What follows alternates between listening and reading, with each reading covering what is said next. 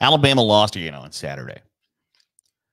And while that might seem unconscionable to some people, like it's just what happens sometimes in a football game is you win some, you lose some. And Alabama fans, and I don't even know that it's Alabama fans, to tell you the truth. I think there's an expectation from people that Alabama fans are going to be psychos, maybe more than they actually are / have been psychos.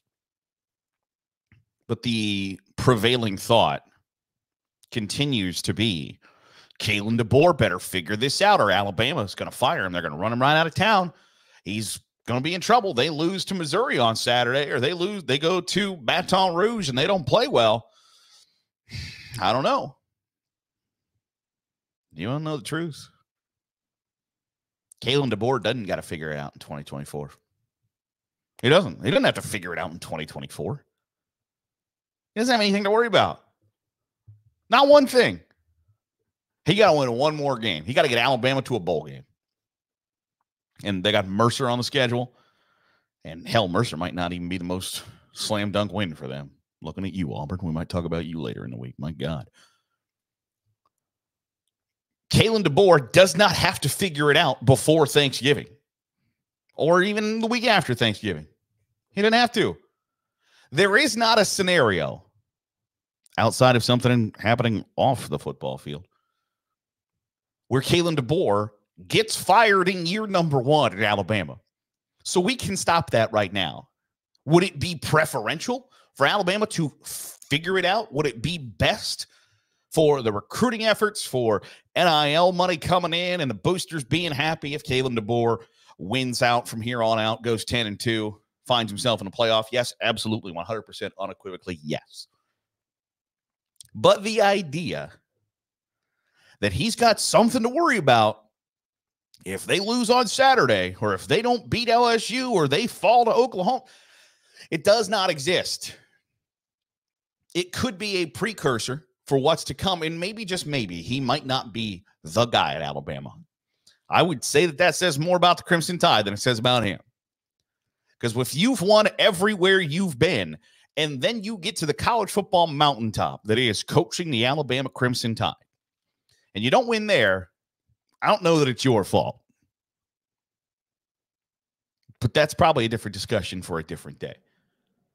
The idea that any of this matters, year number 1 in a regime, does not matter. Whether you are the head coach at Alabama or South Alabama, year number 1 is a write-off.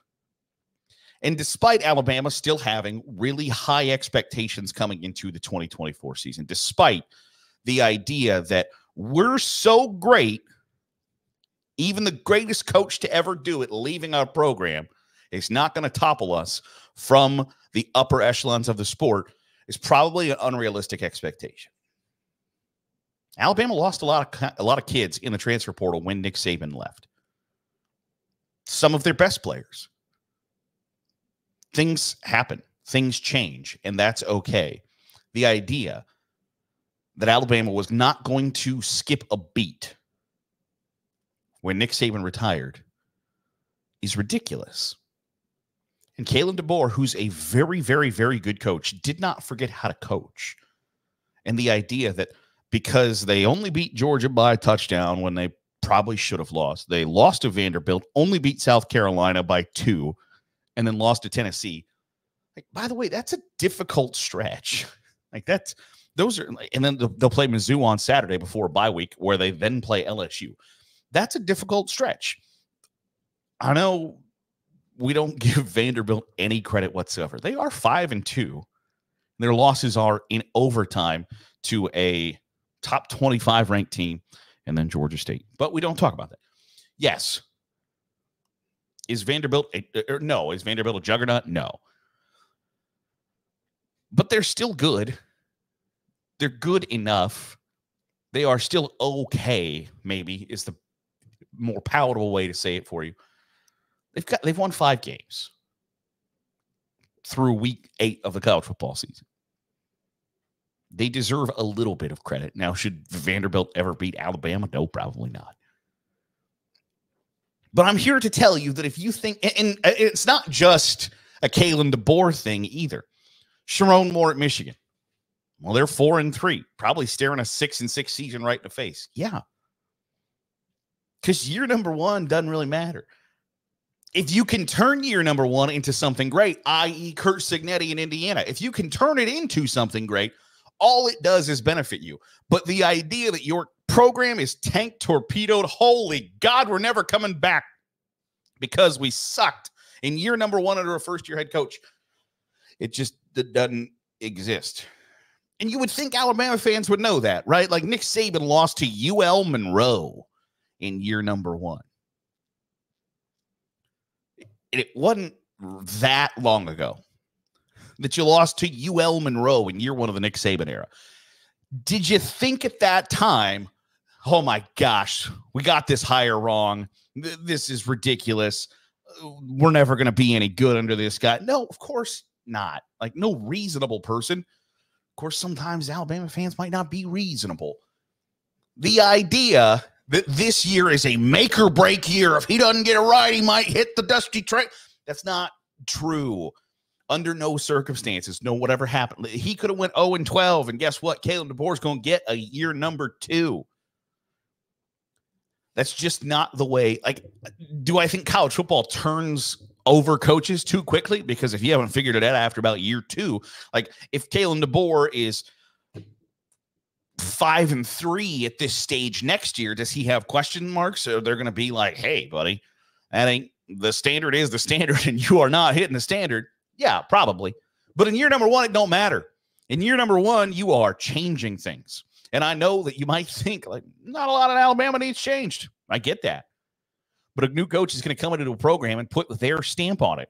And getting their stamp on something takes time. And you're not going to be 100% perfect in year number 1. Those are unreasonable expectations. And so when you know that, when you know that if Nick Saban probably thought, I could go out, if I could spend one more year in 2024 as a head coach of the Crimson Tide, and I could win a national title, I probably am not stepping aside. That kind of tells you all you need to know. And by the way, the season is not over for Alabama by any stretch of the imagination. You beat Mizzou on Saturday. There's another top 25 win. A bye week. Then you go to Baton Rouge. If you lose that game, you're 6-3 with Mercer, Oklahoma, and Auburn left. You're probably staring 9-3. And I'm here to tell you that 9-3 in the SEC, when your losses are to LSU, who if they beat you will be in the top 10 still, maybe a top 5. Tennessee, who by that stage, probably a top 10 team, and to Vanderbilt, who probably not going to stay in the top 25 for all that long, if we're being totally honest. Like they played Texas on Saturday. I don't like the chances. And then they still got to play LSU and Tennessee. So, yeah. But Alabama can lose again and still be a fringe playoff contender. And I know this might be difficult to swallow, but 9-3 in a playoff contender should be acceptable at about 99% of college football programs. And for Alabama fans, the expectation to be, we are going 13-0 every year and being the number 1 seed in the SEC, the number 1 seed in the college football playoff after winning the SEC championship. Those days are over for right now. And you're going to have to be okay with that because you know what?